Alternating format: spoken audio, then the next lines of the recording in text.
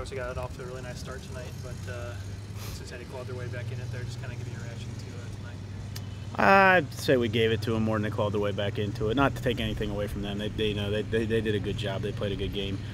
You see that is, but no, we get a 4-run lead, and I'm not saying our hitters figured it out today. They did a great job because we went 7 innings there without scoring a run. But when you get 11 hits, 6 runs, you want that to hold up or come close to it. But man, our pitching today, our pitching hasn't been bad. This year hadn't been great, hadn't been bad, but today there were some guys that were uncompetitive today, and that was frustrating. Just kind of talking about we were able to work a couple 3-2 counts there. Just visually. Well, I think part of it is who we're facing. Their starter is his numbers are really good. Doesn't strike a lot of guys out, so I think that's something going in with a mindset for our guys that if we miss a pitch, we can still grind with 2 strikes, and we can make good decisions with 2 strikes. The strikeout numbers are pretty low, so we felt, I think, probably a little bit more confident with 2 strikes and getting taking a 1-1 pitch that might be a strike, but taking that pitch because we know we can battle on that guy with 2 strikes. So the approach was pretty good today offensively, but their pitcher executed what he does well too, and he kept them in the ball game long enough for them to win it.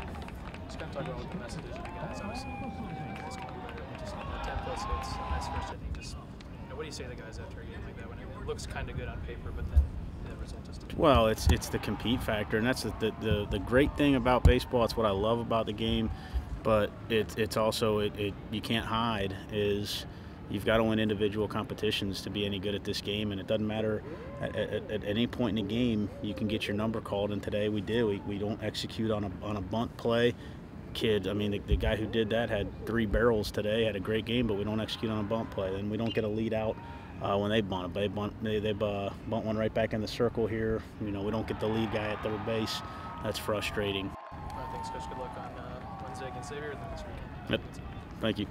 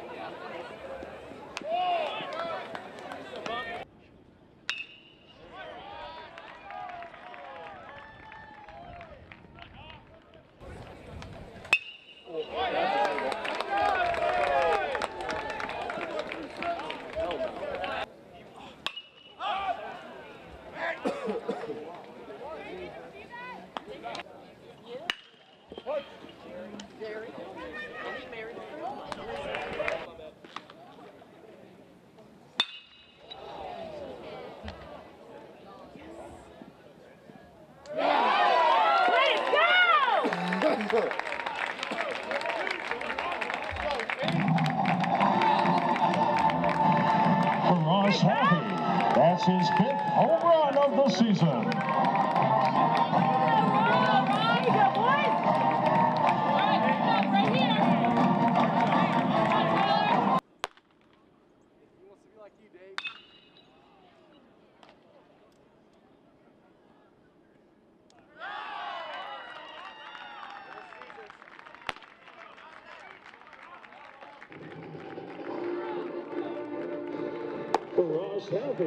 That's his 5th home run of the season.